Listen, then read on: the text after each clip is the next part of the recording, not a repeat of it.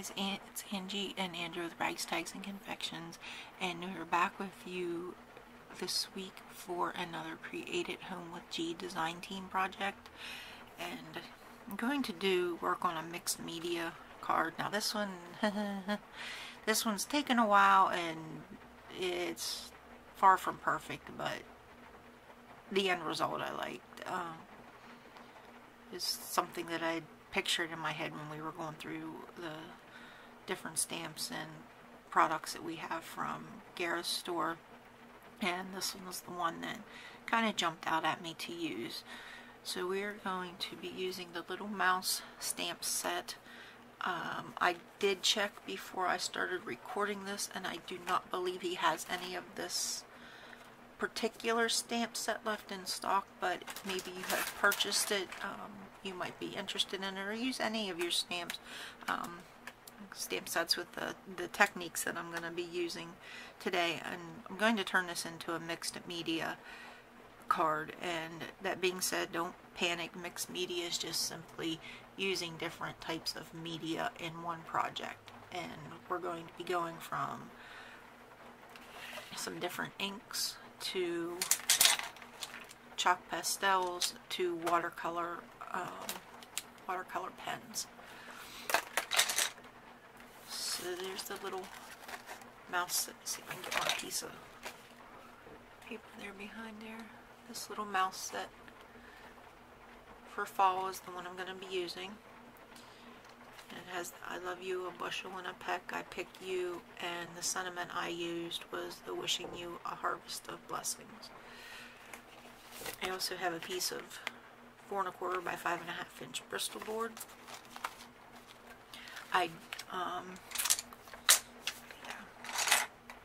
Water brush, blending tool, a couple of Q-tips for blending out the pencils, the pastel pencils, a couple different colors of ink.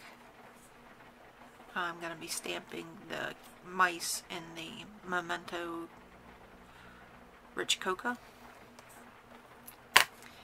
And as I was going through starting this, it started out on a piece of watercolor paper because that's what I had laying out handy.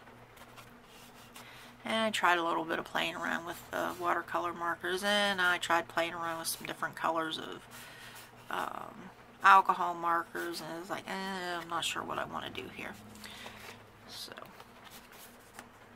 that's what I was like, you know what, I'm just going to dive in. Now, one thing I do keep handy when I'm playing with a mixed media project, or any project for that matter, whatever paper I'm working on, I keep a scrap piece of that paper on the side to swatch out my colors and markers and pencils and stuff in before I take it directly to the piece I'm working in. That way, if it's not the right color that I want, well, then I didn't just put it on my finished piece and have to start over. Also, before I got started, I went ahead and stamped out my 3 mice that I'm going to be using, and stamp them onto some post-it removable tape so that I can mask those out. So I just stamped them out on the tape and fussy cut them out. And they're no way precise and perfect, but it's enough that gets the job done. So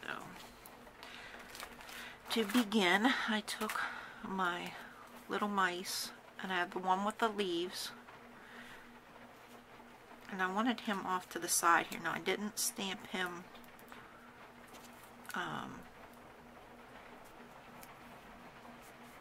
the whole way on the page. He's kind of going off the page here a little bit, off the paper. So I'm going to take him a little further off the paper this time. Alright, then we have what I'm going to call Mama Mouse, who's carrying the pumpkin. And I'm going to, because she's looking back and the little one looking forward. So, kind of like have Mama Mouse here looking back.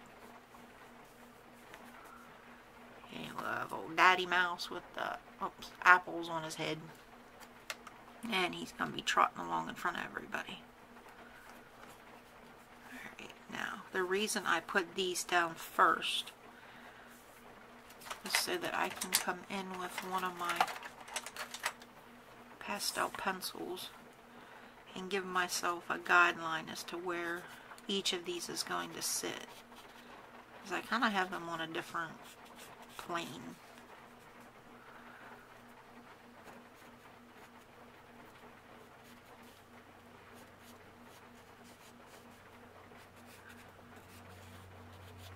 Okay, so now I have kind of marked off where their feet's going to hit. I'll go ahead and lift them up.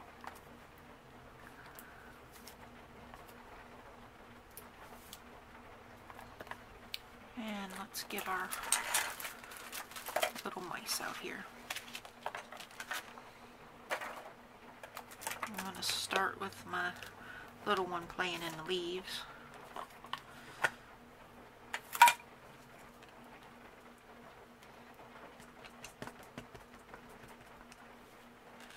And again, I'm going to go off the page with him a little bit.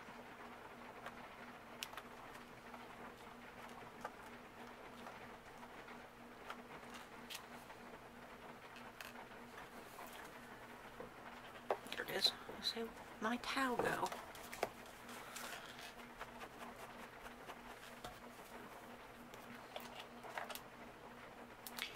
Alright, now we need little mama carrying the pumpkin. Oh, that's what I'm referring to her as anyway.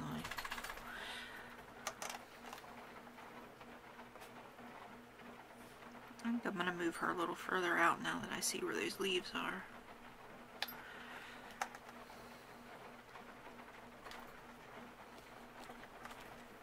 Okay.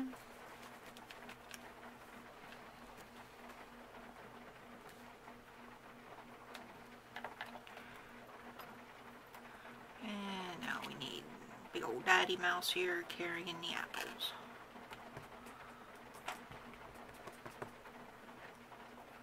I went with the brown on this one because I didn't, ooh, I better drop that. I didn't quite want that stark black outline on this.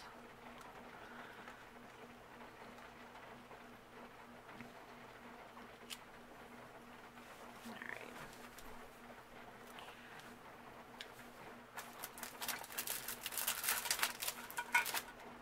There it is. Alright, let's move these guys to the side.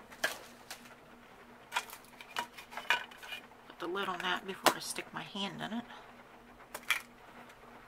Alright, now I'm going to... No, we're not going to do that yet. On the side here, up or behind the baby mouse, I just quickly sketched in a tree, and that's where I'm going to use the pastel pencils. I want my tree root kind of coming down. This, let me see if I can do this upside down for you guys. Well, it'll be right side for you guys. It's going to be upside down for me. I'm going to pull my tree root up. And I'm going to start building my tree. And we're just going to sketch an old lumpy, bumpy tree.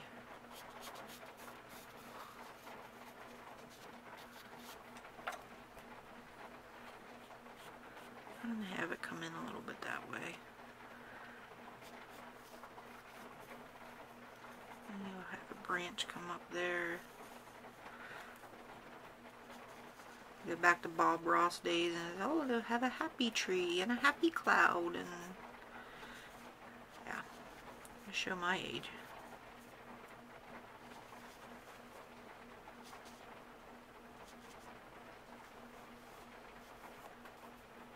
And there's no rhyme or reason to this.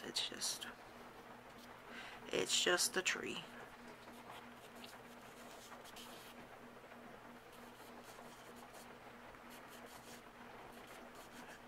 And I'm going to use a few different colors of pastel pencil here to build that up, but I'm just throwing in some lines for right now. Although I should have put the doggone ink down first, but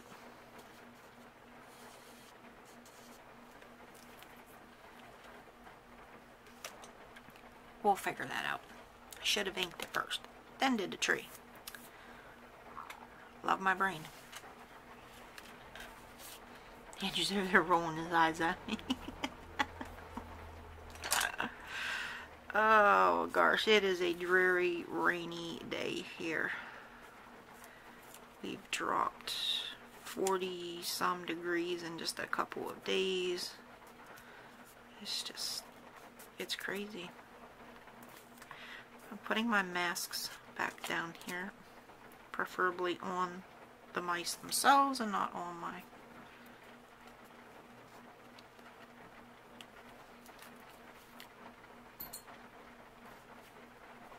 I was hoping I could get one more use out of these. I can deal with the bottom being off, but I'd like to keep that top covered.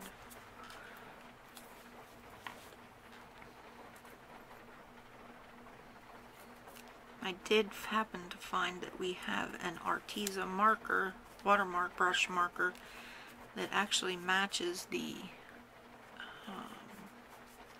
Broken China Oxide ink rather well. And I think it was called Sea Breeze, or I'll have to look here in a minute after I get these down. And that's how I fixed my whoopsies on the other one, where I got halos. So I'm going to start with the tumbled glass, and I just keep one sponge for color families. I don't have one for... Yeah, that's gonna smear that pastel, but it'll be alright. We'll fix it. That's gonna be our ground down there anyway, so...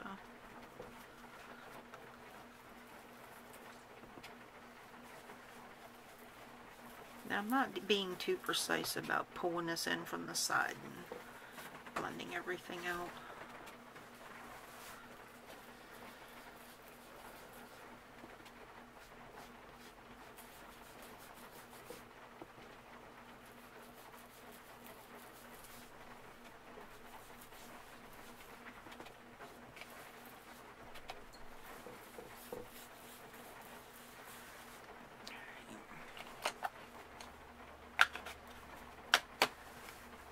Let's move on to the Broken China.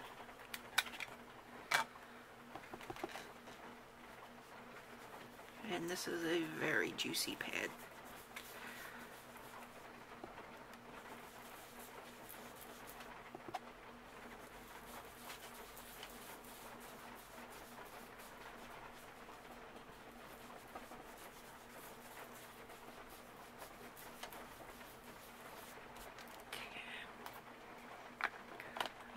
Go to the top with a stormy sky.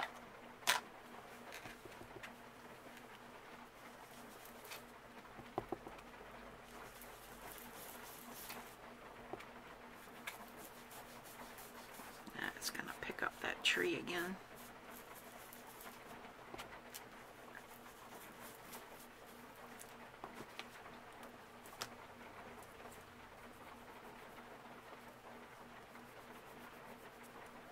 I'm just going to erase some of these top lines here a little bit to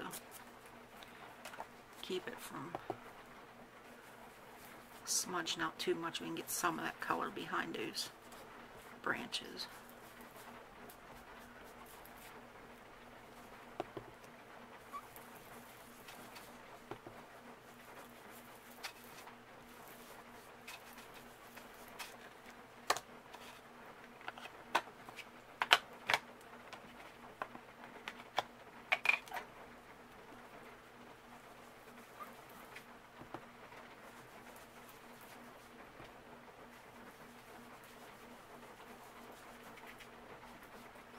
And after you get this, after you get your inking done, you could go in and throw some water on there, splash some water, sprinkle some water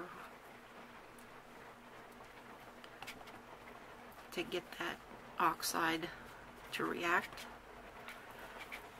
I didn't do it on this one. I just wanted that smooth, chalky finish to kind of match the pastel finish. Okay, let's pull these little guys up. Probably be the last juice I get out of those masks.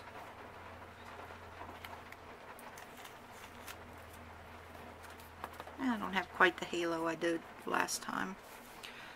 Alright, so I'm gonna put our tree limb back in here.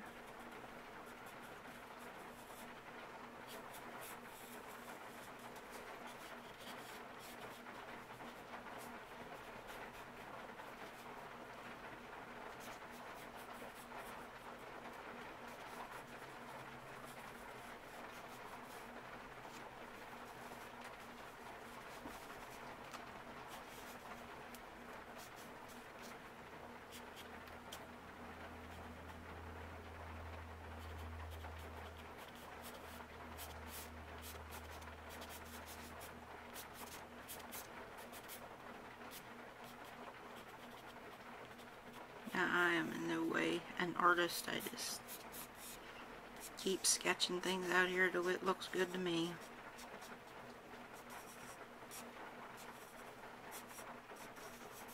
I mean, the mice are obviously a fairy tale, so I'm not worried about having a tree that looks precise either.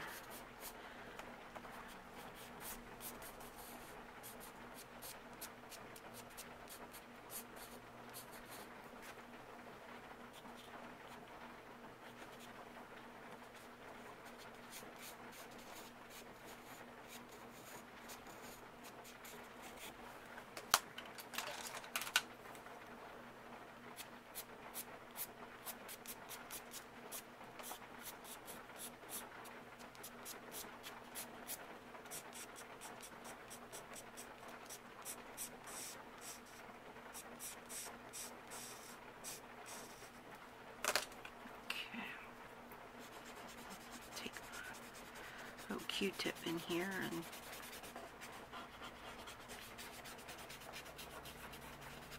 smudge this round out anyway. And then I just keep going back the same way and just adding layers to it until it looks like a tree I could live with.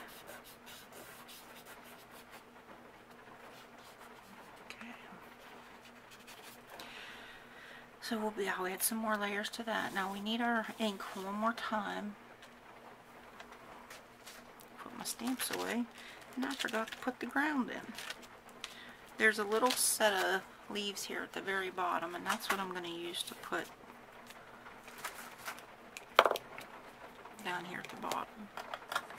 And that would be our river flood warning again. They just keep changing the time on it. So he already has some leaves there that he's playing in. We're just going to give him a few more. And give her some to walk on.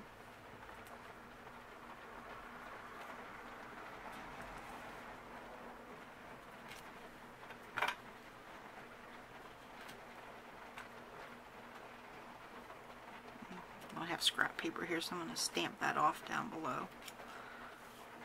And I'll end up trimming that down there too, so.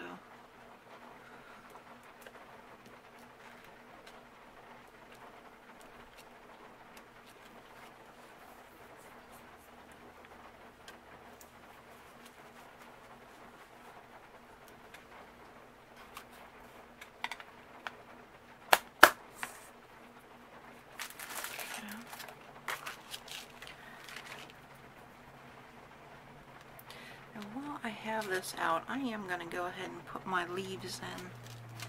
There's 3 little individual leaves on the sheet as well, and I just stamped some randomly in the background, but I didn't leave room for my sentiment. And one way that you can be sure you do have room for your sentiment if you're going to stamp extra things in the background is to go ahead and lay that down beforehand, which I did not do the last time, and I kind of stamped over my, had a leaf underneath there, but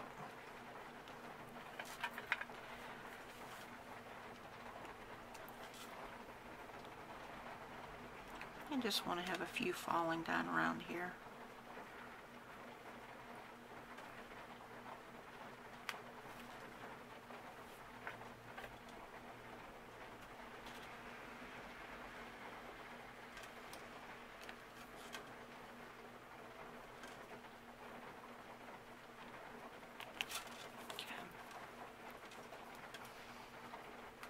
Now we're done with our stamp.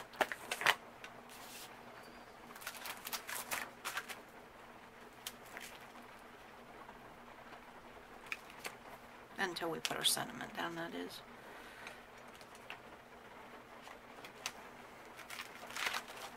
Okay. Now, let's keep the soft pastels that we're using are the Kohinoor brand. If you can see, I think that's how you say it. And they just have a few different shades of and brown for the tree, and I'm also going to be using the red and yellow on these leaves that I just put down.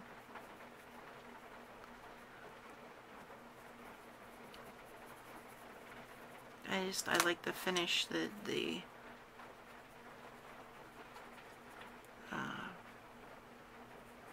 with the pastel having that chalky finish like the oxide does.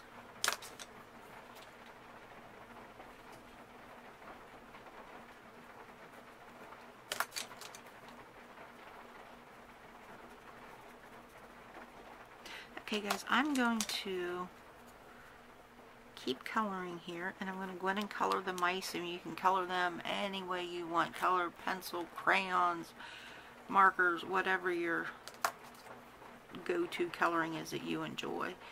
And I'm going to be using the Arteza real brush pens, and I'm going to keep coloring leaves with the red and yellow and sketch out the tree, and then we will be back.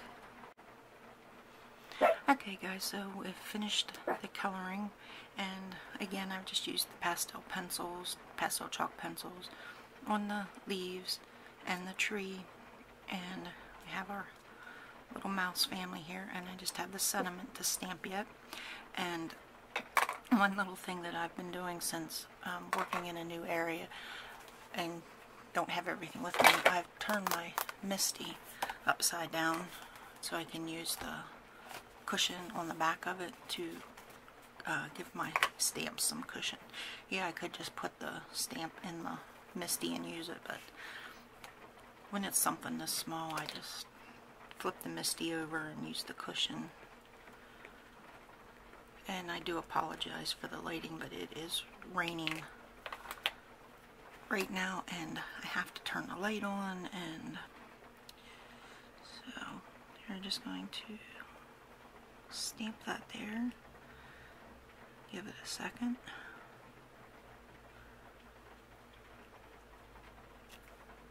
And there we go. Now I'm debating whether to put this on a card front or if I'm going to put it in a little frame. So I have a friend I'd like to send it to in a frame. So I'm going to debate for a little bit here how I want to finish this piece up. But there's a different perspective on a stamp set, and to build a scene with it and add some of your own touches to them, and add in some mixed media as well. So there's the prototype, and there's our piece from today, or the second round. So I hope you guys enjoyed this, and please remember to check out Gareth's store. He has, unfortunately, a really good sale going right now, but it is what it is, and we can still continue to give him support through this. So please take care, guys, and we will see you soon. Bye-bye.